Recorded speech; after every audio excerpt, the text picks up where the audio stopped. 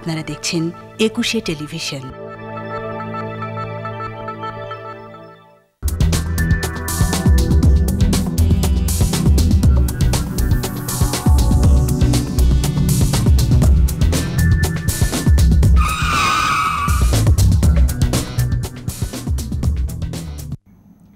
সম্মানিত দর্শক, সবাইকে স্বাগত জানাচ্ছি নিটোল টাটা একুশের রাতের আজকের আয়োজনে, power by national Agricare group O one Pharma. আজকে আলোচনার পুরো সময়টা জুড়ে আমি ফেরদৌসী আহমেদ থাকবো আপনাদের সাথে। রাজনীতি উত্তাপ ছড়াচ্ছে এবং রাজনীতি মাঠ যখন সরগরম হচ্ছে, সেই উত্তাপে মানুষের দুশ্চিন্তা কতটুকু বাড়ছে, মানুষ শঙ্কায় কতটুকু পতিত হচ্ছে এবং মানুষ কি ধরনের ভাবনাটা ভাবতে শুরু করেছে, বিশেষ করে ক্ষমতাসীন আওয়ামী লীগ দল এবং বিরোধী বড় পক্ষ বিএনপিকে নিয়ে। সত্যিকার অর্থে মানুষ কি ভাবছে সেই জানতেই আজকে আমরা এই আয়োজনটা সাজিয়েছি এবং নিটোল টাটা একুশের রাতে আজকে যাদেরকে পেয়েছি, শুরুতে আপনাদের সাথে আমি আলাপ করিয়ে দিব। আমাদের মাঝে আজ উপস্থিত হয়েছেন মজুমদার জুয়েল, জ্যেষ্ঠ সাংবাদিক, এবং নিটোল টাটা একুশের রাতের সর্বডানে স্টুডিওতে উপস্থিত রয়েছেন অধ্যাপক ড.সদ মাতিন, উপাচার্য, বরিশাল বিশ্ববিদ্যালয়। আপনাদের দুজনকে স্বাগত জানাচ্ছি আজকের এই আয়োজনে। এবং মজুমদার জুয়েল, আমিও ভাবছিলাম, হ্যাঁ আমি হয়তো বলতে গিয়ে ফর্মুলা করে ফেললাম যে সত্যিই মানুষ কি ভাবছে, এবং এটাও ভেবেছি যে আপনাকে দিয়ে শুরুটা করব। আপনি যেহেতু অনেক বেশি সবসময়ই খবর রাখছেন এবং আছেন সাংবাদিকতার সাথে, কি ভাবছে মানুষ, কতটা পাচ্ছেন সেই প্রতিফলন? আশঙ্কা তো আছে। আশঙ্কাটা কেন তৈরি হয়েছে? কারণ এই দুইটি বিবদমান দল, দুটির সঙ্গে আরও কয়েকটি দলও যুক্ত হয়েছে। অনেকদিন ধরেই মুখোমুখি একটা অবস্থান, মুখোমুখি না বলে যদি বলি একই দিনে পাল্টাপাল্টি কর্মসূচি দেওয়া হচ্ছে। সে কারণে আমাদের সেই ইতিহাসটা আমরা যারা জানি তাদের মধ্যে একটা শঙ্কা তো কাজ করেই। বিশেষ করে একটি গোষ্ঠী কিন্তু একটা সময়ে বাস পোড়ানো থেকে শুরু করে, মানুষকে আগুন দিয়ে পোড়ানো থেকে শুরু করে ভয়ানক পরিস্থিতি তৈরি করেছিল। সেটি অবশ্যই শঙ্কার তৈরি করে, কারণ সামনে যেহেতু নির্বাচন, আগামী মাসে বলা হচ্ছে দ্বিতীয় সপ্তাহের মধ্যে তফসিল হয়ে যাবে, তার আগে একটা কিছু তো বিরোধী পক্ষে যারা আছে তারা টানা 3টা বার ক্ষমতায় নাই, ক্ষমতায় যাওয়ার তাদেরও তো একটা আশা আছে, তাই না? সেই জন্যই তো রাজনীতি করে। তো একটা পরিস্থিতি তো তৈরি করতে হবে, কারণ সেটা তৈরি করতে গেলে যেহেতু সরকার দলও মাঠে থাকবে, একটা আশঙ্কা প্রত্যেকটা মানুষের মধ্যে আছে, আজকে পত্রপত্রিকাগুলোতেও আছে। এবং আশঙ্কার মাঝখানে দুই দলের পেশি শক্তির মাঝখানে পড়ে কিন্তু আমরাই পিষ্ট হচ্ছি। সো আশঙ্কা অবশ্যই আছে, কিছু না কিছু হতেও পারে। আছে। আপনি সম্ভাবনাকে দূরে সরিয়ে রাখলেন, যদি এই সম্ভাবনাকে যদি একটু নিয়ে আসি এই আলোচনাটা, যে বিএনপির পক্ষ থেকে বলা হচ্ছে তারা সরকার পতন না ঘটানো পর্যন্ত ফিরে যাবে না, উঠবে না, অবস্থান নেবে, নানান ধরনের কথা তো রয়েছে। সেক্ষেত্রে এই সম্ভাবনা কি বিন্দুমাত্র রয়েছে কিনা যে বিএনপির চাপে পড়ে সরকার স্বেচ্ছায় ক্ষমতার থেকে সেই পদত্যাগ করবে বা সেই পতনটা তারাই ঘটাবে, এই সম্ভাবনা রয়েছে কিনা? আমার মনে হয় না, কারণ বাংলাদেশে এমন কোনো পরিস্থিতি তৈরি হয়নি গত 15 বছরই ধরি আমি, যে বাংলাদেশে এমন কোনো যেটা আমি 2006-এর কথা বলতে পারি, এর আগে 91-90-এর কথা বলতে পারি, এমন কোনো পরিস্থিতি তৈরি হয়নি, বা 96-এর কথা বলতে পারি, যে বাংলাদেশে যে সরকারটি ক্ষমতায় আছে তাদেরকে টেনে হিচড়ে নামানো যাবে। বিশেষত আওয়ামী লীগের সাংগঠনিক শক্তি অনেক কঠোর, অনেক শক্তিশালী, কারণ 21 বছর তারা ক্ষমতার বাইরে ছিল এবং জাতির পিতা হত্যাকাণ্ড থেকে শুরু করে তছনছ হয়ে গেছিল দলটি। সেই দলটি ঘুরে দাঁড়িয়েছে, ঘুরে একটা এমন জায়গায় তৈরি হয়েছে। পাশাপাশি দেশের উন্নয়ন, হ্যাঁ কিছুটা সমস্যা কি নেই আপনি বলতে পারেন, সমস্যা আছে, সমস্যা সবসময় থাকবে। দুর্নীতি থেকে শুরু করে অপশাসন যদি বলি আমি, কারণ সুশাসন তৈরি হয়নি এখনো, সমস্যা আছে। কিন্তু এমন একটা পরিস্থিতি দেখুন আপনি, বিরোধী দলগুলো যে কর্মসূচি করছে সেখানে ধরেন আমি 90 আন্দোলনের সঙ্গে সরাসরি যুক্ত, আমরা এরপরে 96, ইভেন 2006 তো চোখের সামনেই দেখেছি। যদিও আন্দোলনে ছিলাম না, চাকরি বাকরিতে ঢুকে পড়েছিলাম, কিন্তু সেরকম পরিস্থিতিতে সাধারণ মানুষের অংশগ্রহণ দেখেছি। কিন্তু এখন সাধারণ মানুষের অংশগ্রহণ কি আছে? আমার মনে হয় না। দলের কর্মী, দলের সমর্থক তারাই কিন্তু মাঠে নামছে, এবং কিছু ভাড়াটিয়া বাহিনী সবসময় থাকে, সবসময় ছিল, এখনও আছে। তো তাদেরকে দিয়ে ক্ষমতা আওয়ামী লীগকে সরানো এত সহজ হবে না। পাশাপাশি বিএনপি কিন্তু বলছে যে তারা ক্ষমতা থেকে মানে ঢাকায় বসে যাবে না, 28 তারিখে বসে যাবে না, কিন্তু এমন পরিস্থিতি তৈরি হতেও তো পারে। কারণ হেফাজত যে কাণ্ড ঘটিয়েছে বাংলাদেশে শাপলা চত্বরে, সেই ঘটনা তো ভুলে যেতে পারেনি আওয়ামী লীগ, ভুলতেও পারে না। এই সরকারের আমলেই হয়েছিল, তারাই বা সুযোগটা নিবে কেন? সুতরাং সংখ্যা তো থাকবেই। কিন্তু আমার মনে হয় না বিরোধী পক্ষের এমন কোনো শক্তি দাঁড়িয়েছে, এমন কোনো আন্দোলন তারা করতে পেরেছে গত 15 বছরে যে আওয়ামী লীগকে একটা আন্দোলন করে সরিয়ে ফেলতে পারবে। জি, প্রফেসর ড.সদ আপনি কি মনে করেন যে কোনো ধরনের জনগণের সংশ্লিষ্টতা রয়েছে? বিএনপি দাবি করে জনগণ আমাদের সাথে আছে, কিন্তু সেটা কিভাবে আসলে দৃশ্যমান হয়? তাদের জনসভায় লোক হলেই কি বলা যেতে পারে যে জনগণ সেই জনসভায় গিয়েছে, নাকি ভাড়াটি বাহিনী যাদের টাকার বিনিময়ে লোকবল বাড়ানোর জন্য নেওয়া হয়? ধন্যবাদ, আপনি ঠিকই বলেছেন, যথার্থই যে বিএনপি দাবি করছে যে জনগণের তাদের সাথে আছে। অন্য দলগুলো সবসময় এটা রাজনৈতিক তাদের বক্তব্যই তাই, যে জনগণ সাথে আছে, জনগণের জন্য করছি, জনগণের মঙ্গলের জন্য, কল্যাণের জন্য করছি। এই যে আমাদের জুয়েল ভাই যেটা বললেন যথার্থ বলেছেন, যে শঙ্কা আছে, আমরা যারা পেশাজীবী মানুষ আমরা একটু উদ্বেগের মধ্যে আছি, এবং সব কিছুই হচ্ছে জনগণের কে দোহাই দিয়ে। এখন বিএনপি যে কর্মসূচিগুলো দিচ্ছে এই সময়ে, এই কর্মসূচিগুলো সামনের একটা টেনিওর শেষ হয়ে যাচ্ছে। তাদের রাজনৈতিক অবস্থান থেকে তারা চাইছে যে সেরকমভাবে তারা বক্তব্য রাখছে এবং তারা কর্মসূচিগুলো দিচ্ছে। এটা তো স্বাভাবিক। যেমন নভেম্বরের সেকেন্ড উইকে নির্বাচন কমিশন বলছে তারা শিডিউল ঘোষণা করবে, এবং আমাদের যে সাংবিধানিক ধারাবাহিকতার আলোকে জানুয়ারির 29 তারিখের মধ্যে নির্বাচন করে ফেলতে হবে, এবং নির্বাচন কমিশন একদম প্রস্তুত। এবং তারা কিন্তু গতদিনও আনিসুর রহমান নির্বাচন কমিশন উনি বলেছেন যে আমরা সকল কিছু প্রস্তুতি সম্পন্ন আমাদের। তো সেই জায়গাটা থেকে যে সরকারে আছে আওয়ামী লীগ, উনি চমৎকার কথা বলেছেন যে বাংলাদেশ আওয়ামী লীগ জাতির পিতা বঙ্গবন্ধু শেখ মুজিবুর রহমানের হাতে গড়া একটি দল। তারা একটা সময় দীর্ঘ সময় ক্ষমতার বাইরে থাকলেও পরবর্তীতে এই দলটি বর্তমান প্রধানমন্ত্রী জননেত্রী শেখ হাসিনার নেতৃত্বে এক সুদৃঢ় আছে, এবং তাদের সাংগঠনিক তৃণমূল পর্যায়ে আছে, এবং এই তৃণমূল পর্যায়ে এত পরিমাণ আছে যে তাদের সাংগঠনিক লোকজন, তো তারা যে কোনো কর্মসূচি তারা প্রতিনিয়ত করতে পারে এবং সেগুলো করে। এখন বিএনপি যেটা বলছে জনগণ, এই যে বিগত সময় বিএনপি অনেকগুলো কর্মসূচি করেছে, তাদের কর্মীরা আছে, তাদের কর্মীদের দিয়ে তারা সাংগঠনিক কার্যক্রম করছে। আর এর বাইরে বড় রাজনৈতিক দলগুলো আরও কিছু আছে, তাদেরও তো সম্পৃক্ত আছে, তাদের সদস্যগুলো সাংগঠনিক তাদেরও কিছু লোকজন আছে। কিন্তু বাংলাদেশে তো এটা মানতেই হবে, সবচেয়ে প্রাচীন দল হলো আওয়ামী লীগ, এবং তাদের সাংগঠনিক কাঠামো একেবারে তৃণমূল পর্যায় থেকে আসা, এবং তাদের নেতৃত্বগুলোও সেইভাবে অনেক পোড় খাওয়া নেতৃত্ব। আপনারা যদি দেখেন যে বিগত সময়ের যে পুরনো নেতৃত্বগুলো তারা কিন্তু আছে। তো সেই জায়গাটা থেকে আমার কাছে মনে হয় যে জনগণ যেই রাজনৈতিক দলের সদস্যের বাইরে যারা জনগণ, তারা আসলে সরাসরি কোনো কিছুতে সম্পৃক্ত হচ্ছে না। তারা ওই আমাদের জুয়েল ভাইয়ের মতোই বলতে হয়, তারা সংখ্যায় থাকবে।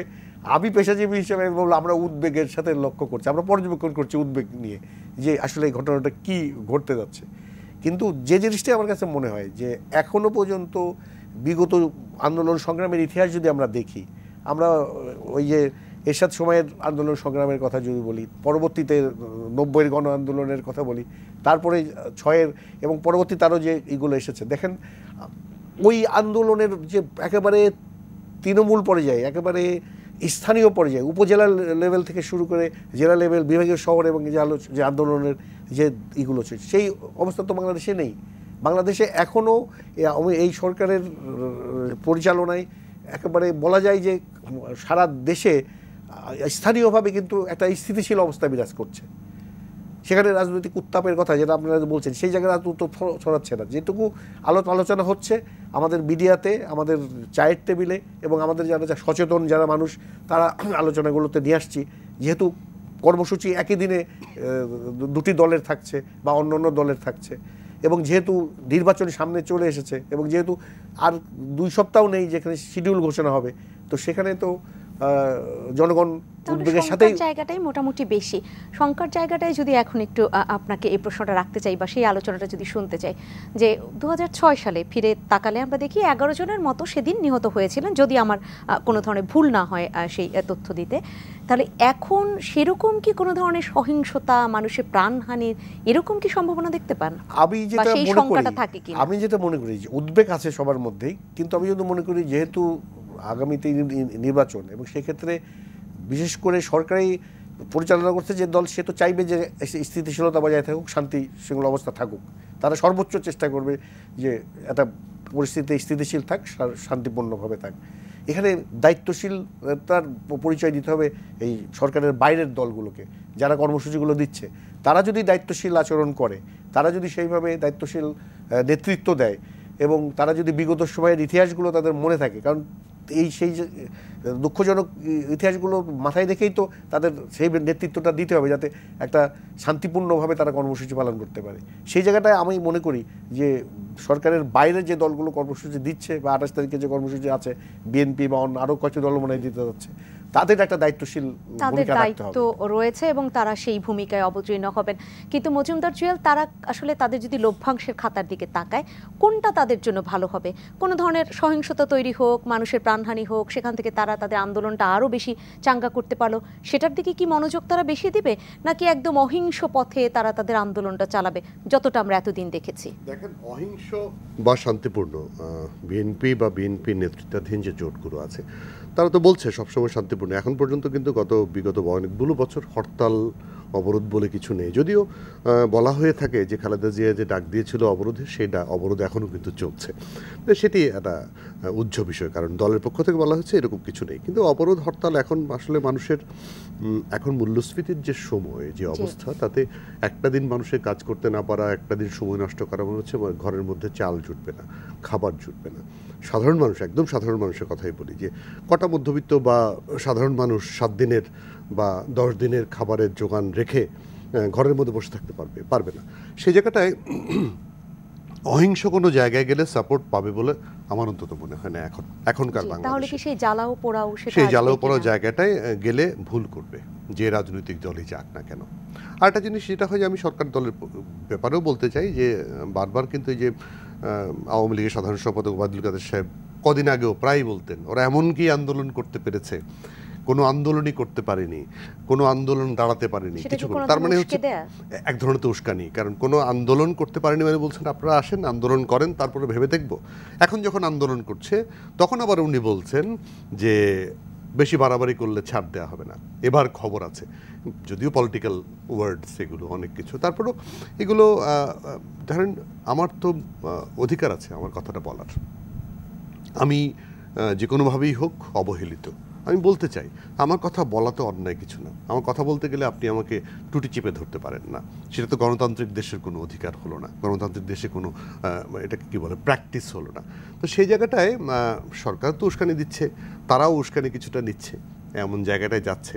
তো সেখানে যদি আপনি যেটা বললেন যে সংঘাত সংঘর্ষের জায়গাটায় যায়, তাহলে আমার ধারণা ভুল করবে। যদিও বিএনপির, বিশেষ করে বিএনপির একদম রুট লেভেলের কিছু লোকজন আছে, তারা আশা করে আছে এরকম কঠোর কোনো কর্মসূচি আসুক। বিএনপি কি সেই ভুল আবার করবে কিনা, কারণ তারা তো অনেক পেছনে পড়ে গেছে। বিএনপি নেতারা কিন্তু মাঝে মধ্যে বলেন যে যদি এরকম হয় এবং শান্তিপূর্ণ কর্মসূচিতে যদি তাদের দাবি আদায় না হয় তাহলে তো সংঘাতের দিকে যেতেই হবে। এবং যেহেতু দুটো দল মুখোমুখি, দেখেন নয়াপল্টনে বিএনপির কর্মসূচি ঘোষণা হয়েছে, নয়াপল্টনে হয়তো হবে, নয়াপল্টন আর বাইতুল মোকাররম দক্ষিণ গেট, এটার দূরত্ব খুব বেশি নয় কিন্তু। তো সে জায়গায় যে কোনো একটা কোয়ালিশন হতে পারে, এনি টাইম, যে কোনো সময় করতে পারে। এর আগেও হয়েছে কিন্তু। এবং এই দূরত্বটা তো বোধহয় আমাদের 2006-কে আবারও মনে করিয়ে দেয়, জামাতের সেই কর্মসূচি আর একদিকে আওয়ামী লীগের, সেটাও তো এই দূরত্বই ছিল, একদম মানে এর চেয়ে কম দূরত্ব ছিল, এটা একটু বেশি, তারপরও মোটামুটি দূরত্ব প্লাস চারিদিক থেকে তো মানুষ আসবে। রাস্তার মধ্যে যদি আওয়ামী লীগ অবস্থান নেয়, বিএনপির লোকজন আসে মিছিল করে, একটা ঢিল মারলেই তো সংঘর্ষ শুরু হয়ে যায়। এবং লোকারণ্য বেশি হলে আসলে সেটা ঢেউ তো গিয়ে কোথায় মিশবে সেটা দেখার মতো একটা ব্যাপার তো হবেই। এবং প্রফেসর সাদিকুল আরিফিন, আপনি তখন তো বলছিলেন যে সংঘর্ষের জায়গাটায় কতটা সেই শঙ্কা ছড়াচ্ছে সেটার বর্ণনা দিচ্ছিলেন। সেই শঙ্কাটায় সাধারণ মানুষ, যদি বলা যেতে পারে, আমরা দীর্ঘদিন দেখেছি আওয়ামী লীগ এবং বিএনপির পাল্টাপাল্টি, যেটা মজুমদার জুয়েল শুরুতেই বললেন, বিএনপি একটি কর্মসূচি দিচ্ছে, আওয়ামী লীগ পাহারা দিচ্ছে, অনেকটা এরকম। তাহলে মাঠ দখলের ক্ষেত্রে যদি দুই পক্ষকে পাহারা দেয়, সেই পাহারার মাঝখানে জনগণকে পাহারা কি আইন শৃঙ্খলা রক্ষাকারী বাহিনী দিবে কিনা? না, আইন শৃঙ্খলা রক্ষাকারী বাহিনী কিন্তু অবশ্যই দিতেই হবে। এবং আইন শৃঙ্খলা রক্ষাকারী বাহিনী এবং সরকার তো চাইবেই যে যাতে শান্তি শৃঙ্খলা বজায় থাকুক।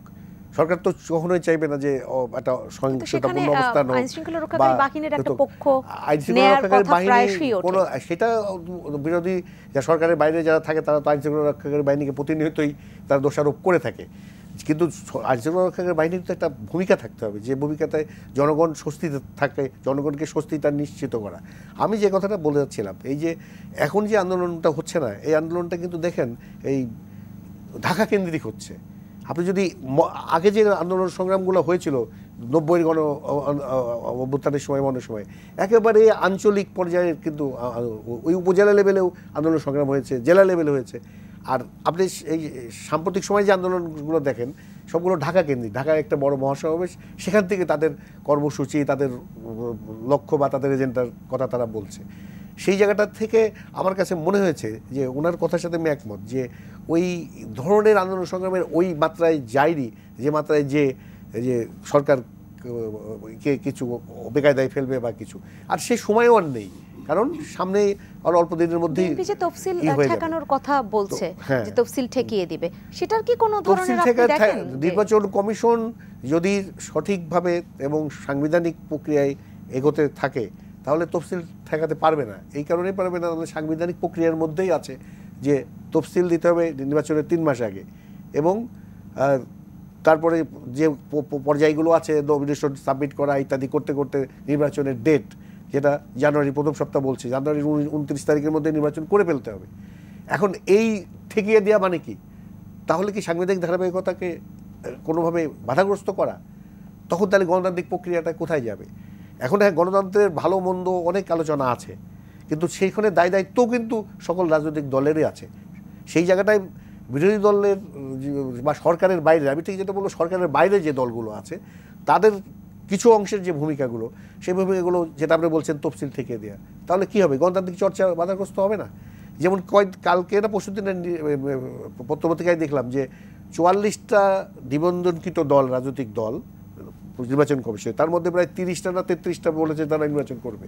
এখন বলতে পারেন যে এগুলো অনেক ছোট ছোট দল আছে ইত্যাদি, কিন্তু স্পিরিটটা কিন্তু আছে যে গণতান্ত্রিক প্রক্রিয়ায় নির্বাচন করার জন্য এই রাজনৈতিক দলগুলো, যারা নিবন্ধিত রাজনৈতিক দল, তারা কিন্তু ইচ্ছা প্রকাশ করছে বা তারা নির্বাচনে অংশ নিতে যাচ্ছে। এইটাও তো একটা ইতিবাচক প্রভাব তৈরি করবে জনমানুষের মধ্যে, যে না, রাজনৈতিক দলগুলো নির্বাচন চাচ্ছে। এখন নির্বাচনটা সহিংসতা মুক্ত, সংঘাত মুক্ত, একটা ভালো পরিবেশে এবং সবাই অংশ নিয়ে বা ভোটারের উপস্থিতি, এইগুলো নিয়ে আলোচনা হতে পারে। সেই দলের সংখ্যা যতই হোক, দলের সংখ্যাটা বেশি, সেই দলের যদি প্রার্থীর সংখ্যা বলি যে 300 আসনেই পারবে কিনা, সেটা কম হলেও যখন দলের সংখ্যা বাড়ে নির্বাচনে অংশ নেওয়ার মতো, সেটা মানুষের ভাবনার জায়গায় একটা প্রভাব ফেলে। এখন একটু আসি, মাননীয় প্রধানমন্ত্রী কিছুদিন আগে যে একটি কথা বলেছেন যে এক পক্ষ চাচ্ছে, বিশেষ করে পশ্চিমাদের ইঙ্গিত করে বলেছেন যে কোনোভাবেই দুটো দল, বিশেষ করে ক্ষমতাসীন আওয়ামী লীগ দল এবং বিএনপির কথা বলা হয়েছে, তারা নির্বাচনে যাক সেটা চায় না, কারণ এটি পুতুল সরকার বসানোর চিন্তা ভাবনা রয়েছে। সেই জায়গাটায় মানুষ কি ভাবছে?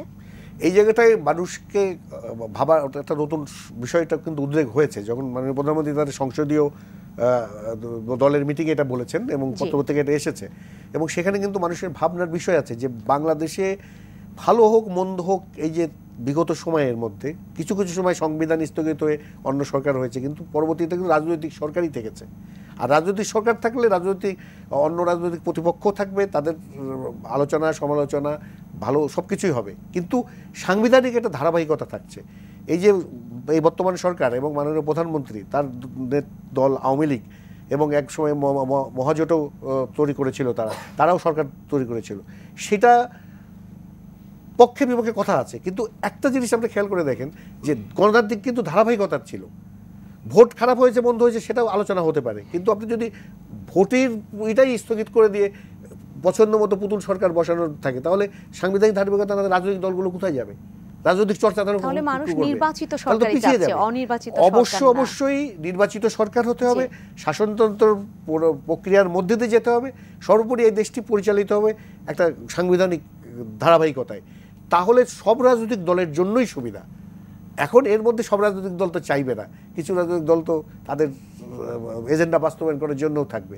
সেক্ষেত্রে আমার মনে হয় যে আপামর জনগণ, এদেশের জনগণ, যেটা জুয়েল ভাইও বলছিলেন, এখন আর ওই আন্দোলন সংগ্রাম চায় না যে 5 দিন 3 দিন 4 দিন সমস্ত কিছু অবরুদ্ধ থাকুক বা বন্ধ থাকুক বা একেবারে কোনো কিছু অচল হয়ে যাক, তাহলে ওই মানুষগুলো পিছিয়ে যাবে। ওই মানুষগুলো আর ওই তাদের রুটি রুজির ব্যাপার, তাদের খাওয়া দাওয়ার ব্যাপার, তাদের জীবন যাপনের ধারণের ব্যাপারের ক্ষেত্রে কিন্তু একটা বড় প্রভাব পড়ে।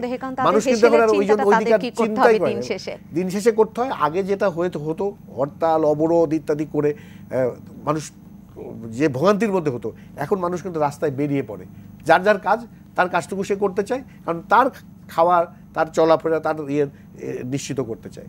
সেই জায়গাটা থেকে আমার মনে হয় না যে এখন আর ওইভাবে ভেবে কোনো খুব একটা ভালো ফলাফল পাওয়া যাবে।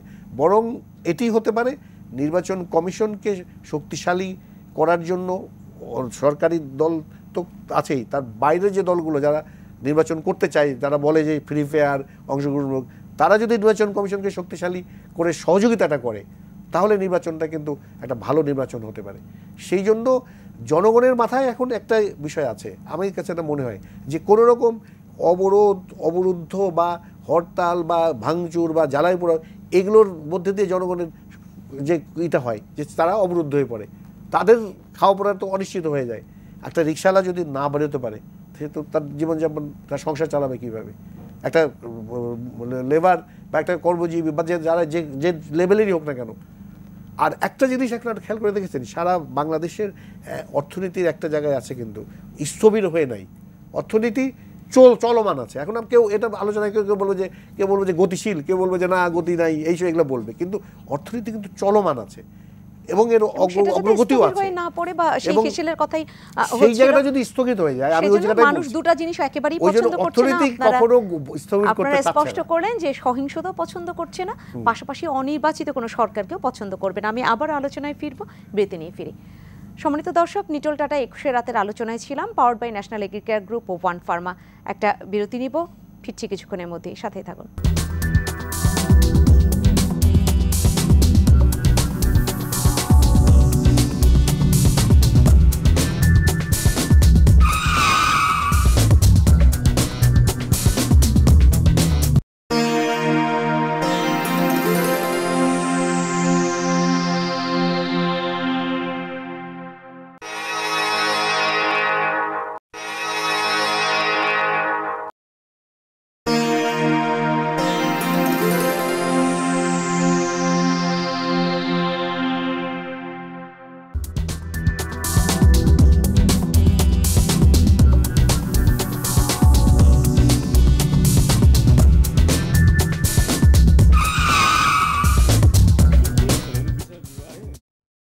আবার ফিরে এলাম নিটোল টাটা একুশে রাতের আজকের আয়োজনে, powered by national Agricare group O one Pharma. রাজনীতিতে উত্তাপ বাড়ছে, যেহেতু সামনে দ্বাদশ জাতীয় সংসদ নির্বাচন, সেক্ষেত্রে উত্তাপ বাড়বেই। কিন্তু মানুষ কি ভাবছে, সাধারণ মানুষের কথাই আমরা আজকে ভাবতে বসেছি, তাদের ভাবনার জায়গাটা পরিষ্কার হতে বসেছে। আসবো মজুমদার জিয়াল আপনার কাছে, যে অনির্বাচিত সরকারের কথা তখন বিরতিতে যাবার পূর্বে হলো, সেই জায়গাটায় এই অনির্বাচিত সরকারকে মেয়াদটা শুধু 3 মাস বা নির্বাচনকালীন না, আরও বাড়ানোর চিন্তা ভাবনা রয়েছে, এরকম একটি আলাপ আসলে উঠেছে বা গুঞ্জন উঠেছে।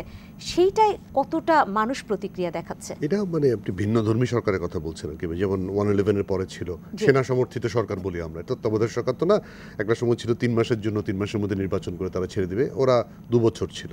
দেখেন, আমি ব্যক্তিগতভাবে মনে করি কোনোভাবেই বাংলাদেশের মতো স্বাধীন দেশ তত্ত্বাবধায়ক মানে যারা কখনোই রাজনীতির সঙ্গে ছিল না, তাদেরকে দিয়ে অবশ্যই একদিনের জন্য সরকার চলুক, আমি ব্যক্তিগতভাবে এটা বিশ্বাস করি। আবার ধরেন অন দ্য আদার হ্যান্ড একটা জিনিস আছে, যে আমি যদি বলি যে বর্তমান সরকার যে গত 3টা টার্ম 15 বছর যেসব ছোটোখাটো বড় নির্বাচন করেছে, নির্বাচনগুলো প্রশ্নবিদ্ধ। যেমন চাই গণতান্ত্রিক সরকারের মাধ্যমেই সব কিছু হোক, সংবিধান অনুযায়ী হোক, তেমনি চাই যে সংবিধান অনুযায়ী হতে গেলে নির্বাচনগুলো প্রশ্নহীন থাকা উচিত ছিল। 2014, 2018 দুটো ইলেকশনই প্রশ্নবিদ্ধ, নানাভাবে নানাজন প্রশ্ন করে, প্রশ্নবিদ্ধ কেন হবে? আমার প্রশ্ন হচ্ছে এটা, প্রশ্নবিদ্ধ হওয়া তো উচিত ছিল না। এক, গণতান্ত্রিক সরকার, গণতান্ত্রিক দল, তারা নির্ভর করে কয়েকটা তত্ত্বাবধায়কের উপর। এটা একটা হাস্যকর ব্যাপার।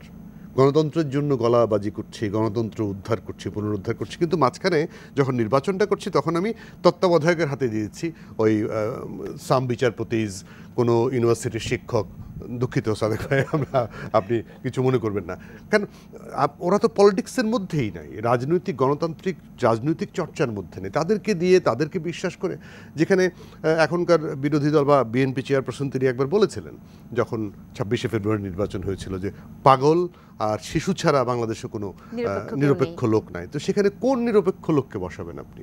এটা নিয়েও একটা গ্যাঞ্জাম হবে সে জায়গাটায়। সেখানে দুই পক্ষেরই সমস্যা আছে। এই আওয়ামী লীগ, এই বিএনপি কিন্তু একটা সময় আন্দোলন করে এই তত্ত্বাবধায়ক সরকার এনেছিল এবং এটার মাধ্যমেই তারা ক্ষমতায় এসেছিল, তাই না? দুইটা টাইম, 91 বলি, 96 বলি, 2008 বলি, 14-18 যাই বলি, 2008 পর্যন্ত, 14-18-তে সেটি এই সরকারের আমলই হয়েছে। তো সেই বিশ্বাসযোগ্যতার জায়গাটায় কেন রাখা যাবে না? এক। দ্বিতীয়ত হচ্ছে নির্বাচন কমিশন। নিয়ম হচ্ছে তাফসিল ঘোষণার পর থেকে নির্বাচন কমিশনের আন্ডারে সব কিছু হবে, সব কিছু তারা কন্ট্রোল করবে। কিন্তু নির্বাচন কমিশন এখন হচ্ছে, ধরেন সাদিক সাহেব 5 বছর পরে রিটায়ারমেন্টে যাবেন, তার জীবন শেষ। এরপরে একটা সরকার সাদিক সাহেবকে বললেন যে আপনি হচ্ছেন নির্বাচন কমিশনার, উনি এটাকে গিফট হিসেবে গ্রহণ করলেন। এখন উনি বরিশাল বিশ্ববিদ্যালয়ের ভিসি, উনি বিশ্ববিদ্যালয়টা 4 বছর ধরে একদিনের জন্য বন্ধ করেন নাই, উনি ওই গার্ডসটা ধরে রেখেছেন। সরকার দলের ছাত্রলীগ কি মারামারি করে নাই, অন্যরা কি করে নাই, কিন্তু উনি বন্ধ হতে দেন নাই, চালিয়েছেন। ওই শক্ত হাতে যদি চালাতে পারেন এই নির্বাচন কমিশন যারা আসছেন, তাহলে যে কোনো নির্বাচন সুষ্ঠু হতে বাধ্য। কিন্তু আমার কাছে মনে হয় যে এই মানুষগুলো কেন জানি এটাকে গিফট হিসেবে মনে করে, যে সার্ভিস লাইফের পরে একটা সুযোগ পেলাম, 5 বছর পতাকা লাগিয়ে চলবো, কিছু টাকা পয়সা আসলো হাতে, সরকারে যায় বলে সে হয়ে চললাম। সেভাবে হলে গিফট যার কাছ থেকে পেয়েছে যদি গিফট হিসেবে মনে করে, তাহলে কি তার প্রতি দায়বদ্ধ হয়ে পড়ে? অবশ্যই, অবশ্যই। আপনি আমাকে একটা গিফট দিলে আপনার প্রতি আমি দায়বদ্ধ থাকবো না? খুব স্বাভাবিক। সেই জন্যই এই কাজগুলো হয়। এই গার্ডসটা নিয়ে যদি চলতে পারতো, তারা যদি সংবিধান অনুযায়ী চালাতে পারতো। এখন তো আইন হয়েছে, তাদের হাতে আইন আছে, আগে তো আইন ছিল না, এই কদিন আগে আইন পাশ হয়েছে। এই আইন অনুযায়ী যদি চলে, কেউ তাদের উপরে কথা বলার কথা না। এই পুলিশ বাহিনী থেকে শুরু করে এভরিবডি ওই 3 মাস তাদের কথায় চলতে হবে। যদিও সাম্প্রতিক আরপিও পরিবর্তনে একটি শব্দ ব্যবহার করা হয়েছে যে ইসির হাতে ক্ষমতা সীমিত করে দেয়া হয়েছে। তার হাতে ক্ষমতা বলতে পোলিং ডেকে বোঝায়, মানে যেদিন ভোট হবে সেদিন সবকিছু তাদের আন্ডারে চলবে, 3 মাস না। মানে 3 মাস চলবে, নির্বাচনকালীন যে সরকার থাকবে তারাই রুটিন কাজগুলো করবে। সেখানে মানে সমস্যা হচ্ছে কি, সবাই ক্ষমতা যেতে চায়, আবার ক্ষমতা গেলে ক্ষমতা ছাড়তে চায় না। এরকম একটা মানসিকতা আমাদের বাংলাদেশে কেন জানি আছে। বাংলাদেশ না, সাবকন্টিনেন্টেও আছে। ট্রাম্পও তো ছাড়তে চায় নাই, ট্রাম্পও তো নির্বাচন মেনে নেয় নাই। আমেরিকার মতো জায়গায় যারা আমাদেরকে সবক দেয়, প্রতিনিয়ত গণতন্ত্রের সবক দেয়, তারাও তো ছাড়তে চায় নাই, তারাও ছাড়তে চায় না। সেটা একটা মানে মানুষের মানে ইনার একটা মনোবৃত্তি আছে, সেটা ছাড়তে চায় না। এই কারণে মজুমদার জুয়েল, আপনি তো 2014-র কথা বললেন, 18-র কথা বললেন, প্রশ্নবিদ্ধ। কিন্তু এখন সেই বৈঠক থেকে, যে বৈঠকের কথা উল্লেখ করলেন প্রফেসর ডক্টর সাদিকুল আরফিন, সেই বৈঠক থেকে যখন মাননীয় প্রধানমন্ত্রীর এ ধরনের বিবৃতি আসে যে 14-18-র মতো নির্বাচন এবছর হবে না, জিতে আসতে হবে, আমি কাউকে জেতাতে পারবো না, দলের লোকজনকে যখন এ ধরনের বার্তা দেন, তখন কি সেখান থেকে মানুষ আশ্বস্ত হতে পারে যে এই নির্বাচনটা অনেক বেশি অন্যরকম হবে, নিরপেক্ষ হবে, প্রশ্নবিদ্ধ হবে না? ওইটা কিন্তু আবার যে আরেকটা প্রশ্ন তৈরি করে দেয়। মাননীয় প্রধানমন্ত্রী বলেছেন, তারপরে অনেকে এটা প্রশ্ন করেছেন যে তার মানে কি 14 এবং 18-তে দল তাদেরকে জিতিয়ে নিয়ে এসছে, এরকম একটি সমালোচনা কিন্তু আছে। না, নাই হোক, দল তো অবশ্যই একটা ফ্যাক্টর, কারণ দলের প্রার্থী, দলের নৌকা বা দলের ধানের শীষ বা যাই হোক, যে দলের প্রার্থী হোক না কেন, তো তারা তো দলকে রিপ্রেজেন্ট করে যেখানে থাক। দলের কর্মকাণ্ডগুলোই তো তাদের কর্মকাণ্ডের সঙ্গে যুক্ত হবে। স্থানীয়ভাবে কে কী কাজ করেছে অবশ্যই এটা অবশ্যই কাজ করে, কিন্তু একদম ইউনিয়ন পরিষদ নির্বাচন বা পৌরসভা নির্বাচনের বাইরে সংসদ নির্বাচন কিন্তু আলাদা। ওইটা মানে মার্কা বা দলটা একটা বড় ফ্যাক্টর প্রার্থীর চেয়েও। কারণ এরকম অনেক মানে আমি বলবো যে অযোগ্য প্রার্থী শুধু মার্কার কারণে জিতে এসছে, এরকম ঘটনা খুব ভুরি ভুরি আছে। কিন্তু ইউনিয়ন পরিষদের ব্যক্তি একটা বড় ইমেজ। এবারও দেখবেন যে ইউনিয়ন পরিষদ যেহেতু দলীয় মার্কা নিয়ে হয়েছে, তারপরে কিন্তু অসংখ্য মানুষ বিরোধী স্বতন্ত্র প্রার্থী হয়ে জিতে এসছে। আওয়ামী লীগ তো এবার সেই ব্যক্তিকেও অনেক বেশি প্রায়োরিটি দিচ্ছে, যে তাদের জনপ্রিয়তা, তাদের একটা সার্ভে করা হয়েছে, সেই ডেটা রয়েছে মাননীয় প্রধানমন্ত্রীর খাতে, সবাইকে মনোনয়ন দেয়া হবে না, এরকম কথাগুলোও তো উঠে এসেছে। সেটা সবাই কখনোই মনোনয়ন পাবে না, এটা স্বাভাবিক ব্যাপার। কিন্তু তারপরেও মানে ব্যক্তি একটা ইমেজ তো কাজ করবেই, পাশাপাশি দল কাজ করতে হবে। এখন হ্যাঁ, নির্বাচন একটা তো অবশ্যই অংশগ্রহণমূলক কতটুকু হবে আমি জানি না, এটা সুষ্ঠু ভোট এবার সরকার দলকে করতে হবে, 60% ভোটারের উপস্থিতি নিশ্চিত করতে বলেছে। সে জায়গাটা কি মানুষ আশ্বস্ত হতে পারে যে তাহলে সত্যিকার অর্থেই 14-18-র মতো নির্বাচন হতে যাচ্ছে না এই 2024-এর শুরুতে? মানুষের মধ্যে কিন্তু প্রশ্ন আছে যে আসলে ভোটটা হবে কিনা, এখনো পর্যন্ত তারা আসলে নিশ্চিত না। আমি অন্তত যতগুলো মানুষের সাথে কথা হয়েছে, প্রত্যেকটা মানুষ প্রশ্নবিদ্ধ। একটা হচ্ছে একটা পক্ষ না কোনোভাবে নির্বাচন হবে না, নির্বাচন হতে দেওয়া হবে না, আর একটা পক্ষ হচ্ছে আসলে নির্বাচন হবে তো, মানে যারা শুধু ওই ভোটের দিনটা ভোট দিতে যায়, হয়তো মার্কাকে ভালোবাসে, দলকে ভালোবাসে, ভোট দিয়ে আসে, দেশকে নিয়ে একটু ভাবে, তারা একটু চিন্তিত, ভোট দিবে হবে তো। চিন্তা আছে একটা, আসলে ভোট হবে কিনা, ভোট হলে কতটুকু সুষ্ঠু হবে। ভোট হলে কতটুকু সুষ্ঠু হবে? প্রফেসর ডক্টর সাদিকুল আরিফিন, আমি ভোটার, আমি ভোট দিতে যাব, আমি যে দলকেই পছন্দ করি, আমার পছন্দের প্রতীকে আমি ভোটটা দিয়ে আসবো। কিন্তু অনেক সময় আমাদেরও তো এই ভাবনাটা থাকে, ভোটটা যদি নিরপেক্ষ না হয়, সেই অর্থে না হয়, যেটা 14 বা 18-তে ছিল, দিনের ভোট রাতে হয়ে গেছে, এরকম নানাবিধ কথা ছিল। সেখান থেকে আমি ভাবলাম যে ঠিক আছে থাক, এই ভোট দেয়া না দেওয়ার মধ্যে কোনো পার্থক্য নেই, আমি যাব না। এই নিরুৎসাহিত হওয়ার এটা কি কোনো ধরনের অপপ্রচার হচ্ছে বা গুঞ্জন হচ্ছে, নাকি সত্যি করতে ভোটটা হবে সেখানে আরো বেশি উৎসাহিত করা দরকার? কোনটা আসলে মানুষের জন্য? একটা কিছু অপপ্রচার আছে, কিছু গুঞ্জনও আছে, কিছু মানুষের মধ্যে ইও আছে যে আসলে কি হবে, যেটা জুয়েল ভাই বলছিলেন, ঠিকই বলেছেন। মানুষ কয়েকটা পক্ষ আছে, যেমন যারা একেবারেই নির্বাচন চাচ্ছে না, তারা তো সরাসরি বলে যে ভোট কিছু হবে না, তারা এটা অন্যভাবে নেতিবাচক কী হবে। আর কিছু যারা সত্যিভাবে সচেতনভাবে ভাবে, তারা কিন্তু ভাবছে যে ভোটটা সুষ্ঠুভাবে হওয়া দরকার।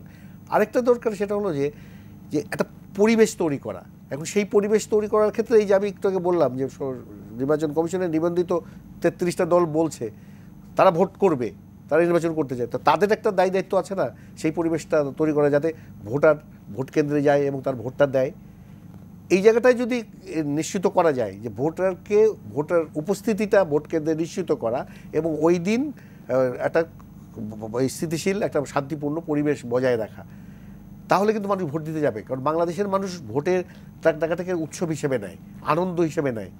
আপনি পৃথিবীর অনেক উন্নত গণতান্ত্রিক দেশেও দেখা যায় যে 50%-এর নিচে ভোট পড়ে। পরে আনন্দ হিসেবে কি নিয়েছে কিনা সেটা আমি বলছি, 2008 থেকে এখন সময়টা অনেক গড়িয়েছে। 2008-এর পরে 14 যে নির্বাচনটি হয়েছে, সেখানে তো নির্বাচনের ক্ষেত্রে তো একটা জ্বালাও পোড়াও হয়েছে। 500 কতটা নির্বাচন কেন্দ্র অগ্নিসংযোগ হয়েছে, প্রচুর মানে ক্ষতিগ্রস্ত হয়েছে মানুষ, জ্বালাও পোড়াও হয়েছে, অনেক কিছু হয়েছে, মানুষ তো ভীত হয়ে গেছে।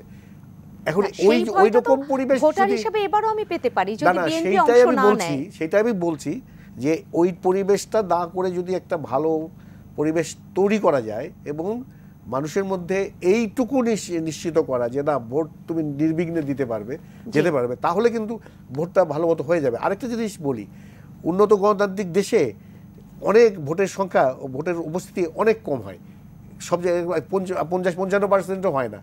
বাংলাদেশের রাজনীতিতে কিন্তু যদি পরিবেশটা আপনি নিশ্চিত করতে পারেন, তাহলে ভোট কেন্দ্রে মানুষ 50%-এর উপরেই ভোট কেন্দ্রে যেতে পারে, যেটা সাম্প্রতিক সময়ে যাচ্ছে না। একটা ওই যেটা উনি বলছিলেন যে কিছু ভোট নির্বাচন প্রশ্নবিদ্ধ হয়েছে, 5%, 11%, 12% এরকম বলছে। এটার জন্য তো ওই রাজনৈতিক দলগুলোকে তার ভোটারদেরকে উদ্বুদ্ধ করতে হবে, সেটাকে এনশিওর করতে হবে।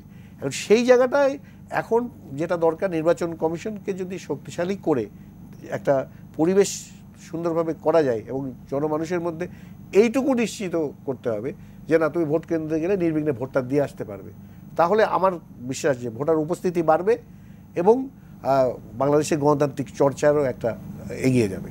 জি, বিএনপি যদি ভোটে না যায়, সেখান থেকে আলোচনাটা রয়েছে যে বিএনপি দুটো কারণে ভোটে যেতে চাচ্ছে না।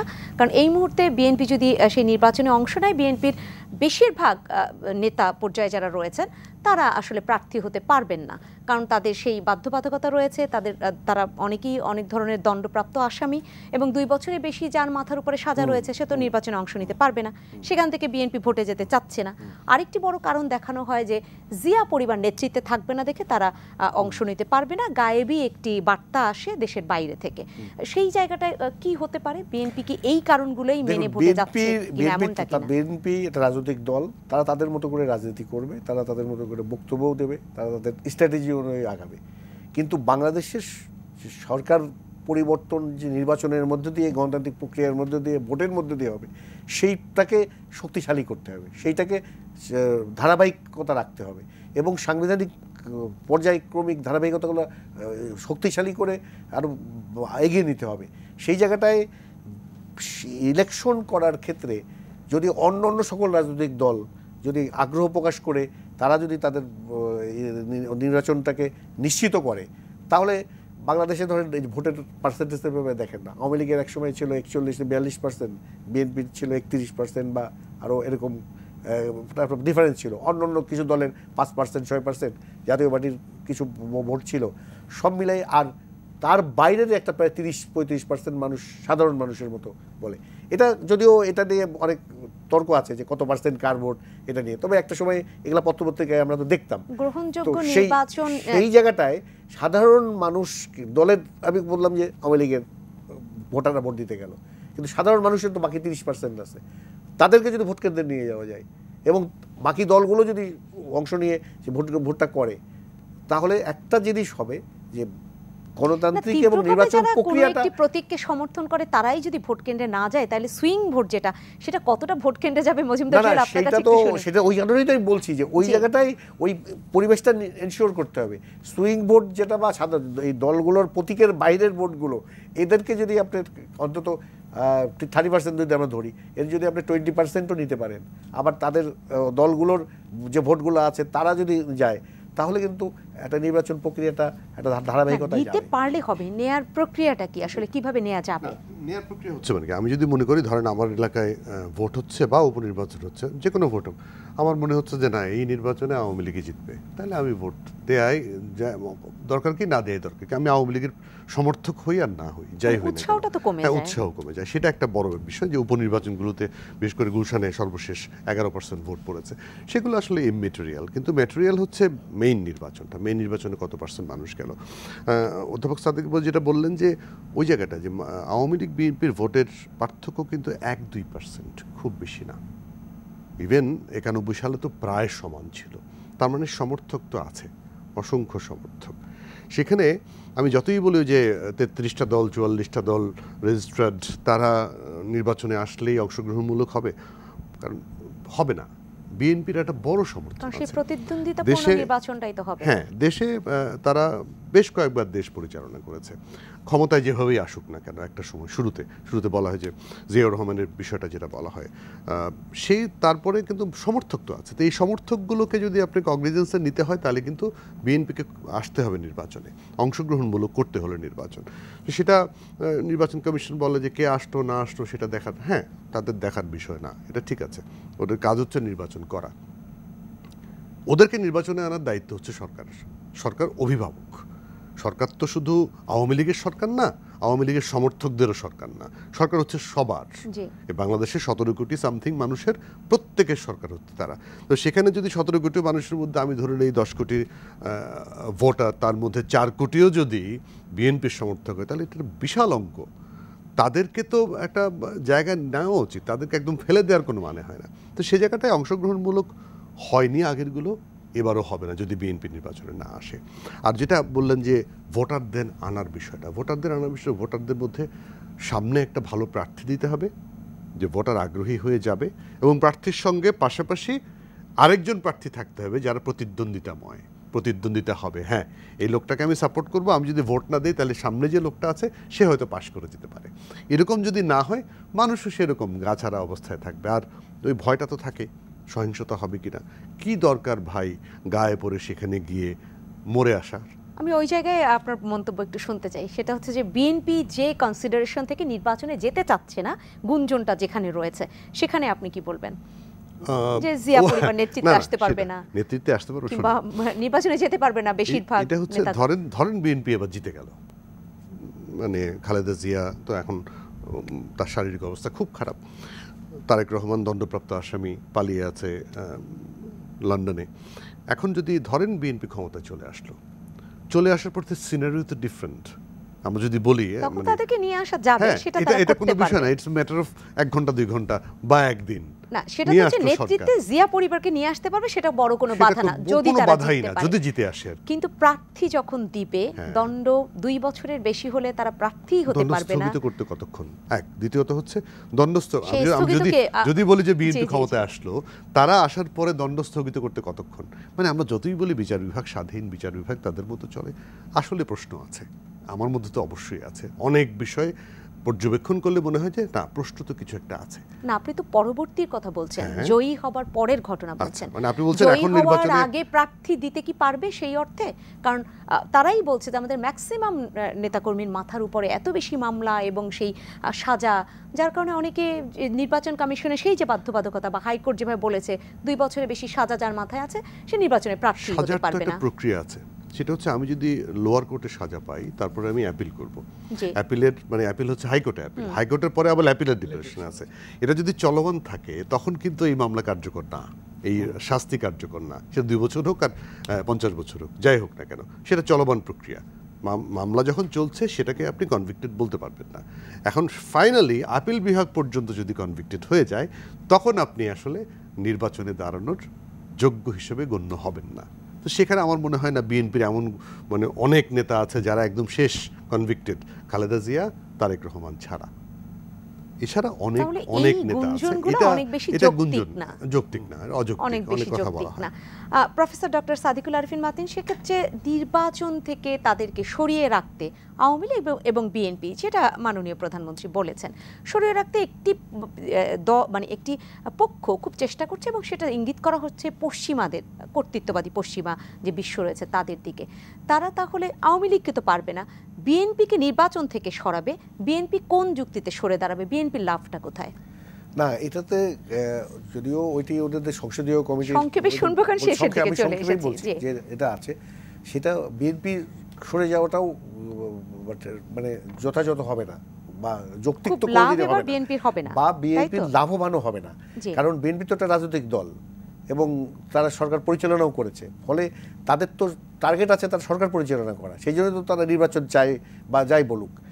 আওয়ামী লীগ তো একটা দীর্ঘদিনের ঐতিহ্যবাহী এবং গণতান্ত্রিক দল, এবং আওয়ামী লীগের তৃণমূলের যে গণতান্ত্রিক শক্তিগুলো আছে, এটা কিন্তু যে যাই বলুক, ভালো মন্দ যেটাই বলুক, আওয়ামী লীগের তৃণমূলের শক্তিগুলোকে নিয়ে আওয়ামী লীগ সবসময় এই জায়গাগুলোকে, গণতান্ত্রিক অধিকারগুলোকে নিশ্চিত করার জন্য আন্দোলন সংগ্রাম করেছে।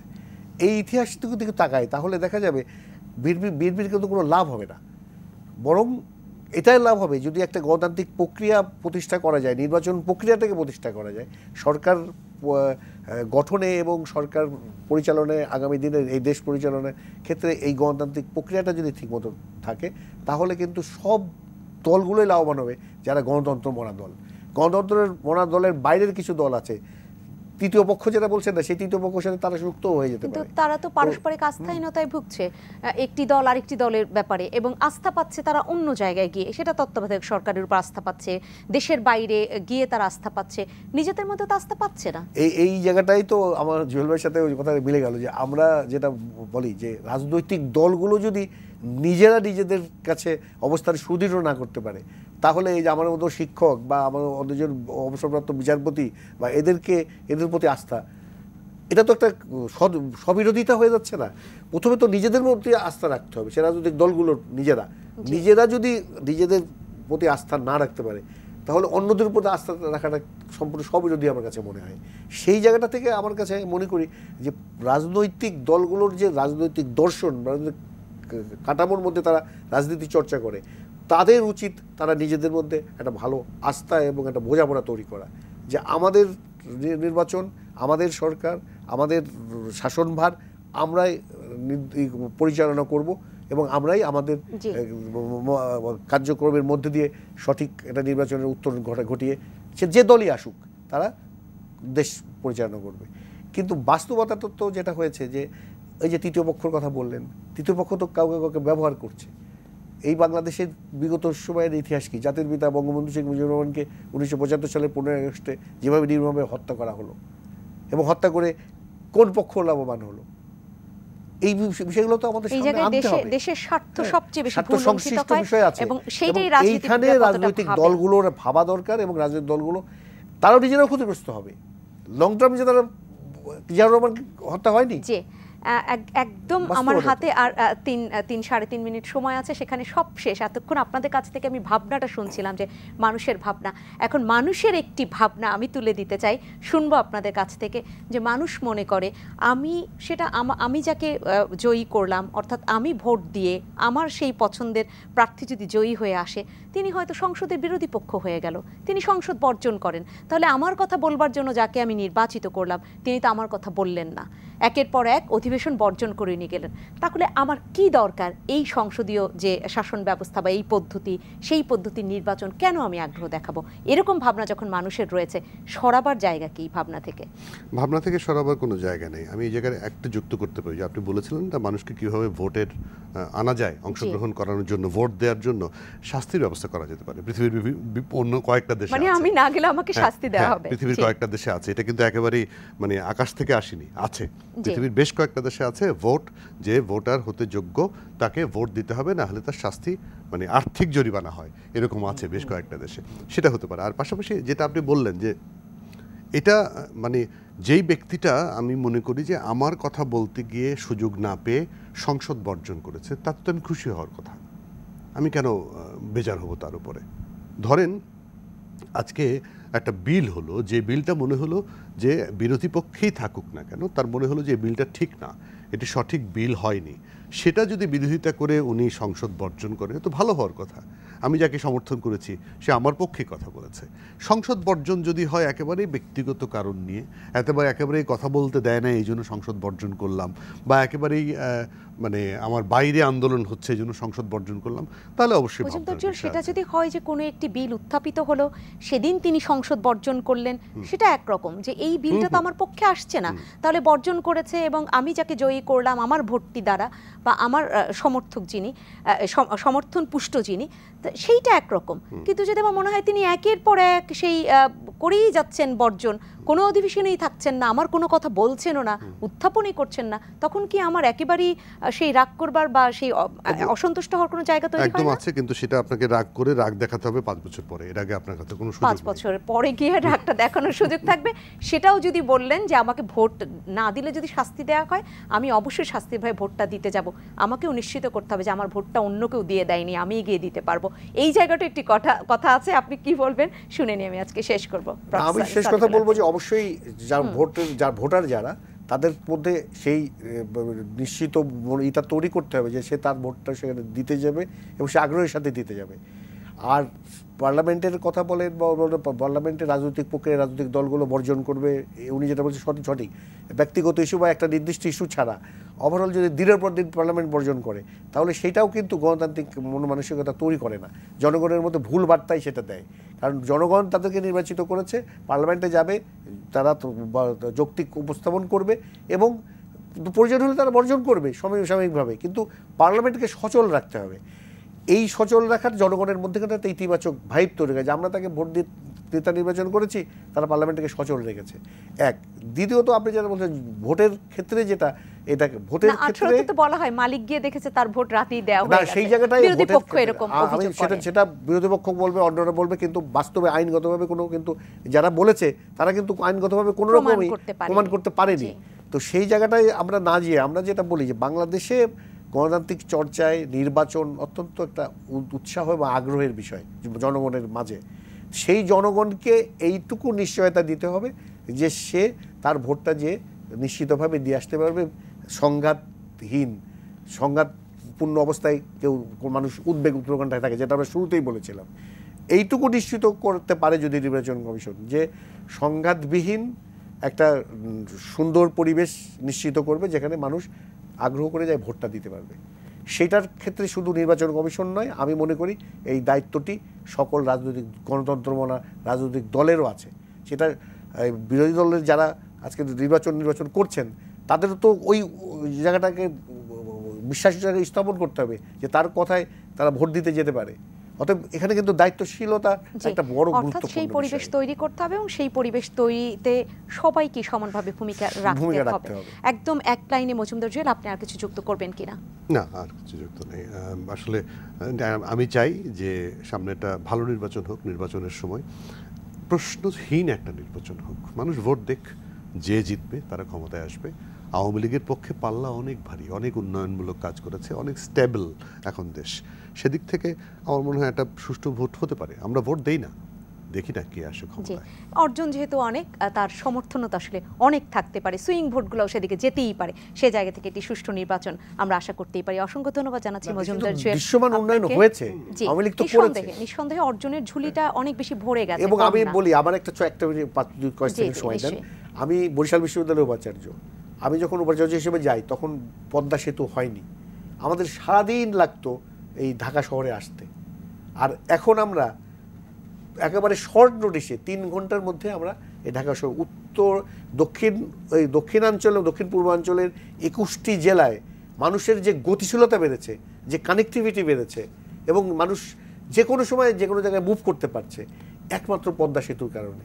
তো এই পদ্মা সেতুর মতো যে কানেক্টিভিটি, দৃশ্যমান অবকাঠামোগত উন্নয়নই বলি, অন্য উন্নয়ন আপনারা বাদে দিলেন, অবকাঠামোগত যে উন্নয়ন হয়েছে এর জন্য তো একটা বাংলাদেশের একটা উন্নয়নের অগ্রগতির গতি পেয়েছে এবং সেটা এই বর্তমান এই প্রধানমন্ত্রী এবং এই সরকারের নেতৃত্বাধীনেই হয়েছে। বড় বড় উন্নয়নগুলোর জন্য আঞ্চলিক সমর্থন হয়তো বেড়েও যেতে পারে ক্ষমতাসীন আওয়ামী লীগ, সেটা জনগণ বিচার করবে, কিন্তু দৃশ্যমান উন্নয়ন কিন্তু করেছে। আপনাকে অসংখ্য ধন্যবাদ জানাচ্ছি professor doctor Sadikul Arifin Martin. সম্মানিত দর্শক, আপনাদেরকে অসংখ্য ধন্যবাদ। আজকে যে আলোচনাটা আমরা করবার চেষ্টা করলাম যে মানুষের ভাবনা কি, রাজনীতিতে যে উত্তাপটা ছড়াচ্ছে আগামী দ্বাদশ জাতীয় সংসদ নির্বাচনকে কেন্দ্র করে, কারণ বড় রাজনৈতিক দলগুলো একটু সরব হয়েছে, মাঠ গরম করবার চেষ্টা করছে, সেখানে মানুষ কি ভাবছে, শঙ্কার জায়গায় কতটা রয়েছে, কিন্তু সমস্ত ভাবনা গিয়ে হয়তো মিশবে সুষ্ঠু নিরপেক্ষ একটি নির্বাচন হলে ভোটাররা তাদের ভোটটা দিবে এবং সেই ভোটের যে ফলাফল সেখান থেকে সত্যিকার অর্থে মানুষের ভাবনার প্রতিফলনটা স্পষ্ট হবে। প্রত্যাশা থাকলো বাংলাদেশে একটি ভালো নির্বাচন হোক সামনে এবং যারা জয়ী হবে তারাই সরকার গঠন করবে। আপনারা সবাই ভালো থাকবেন, শুভরাত্রি।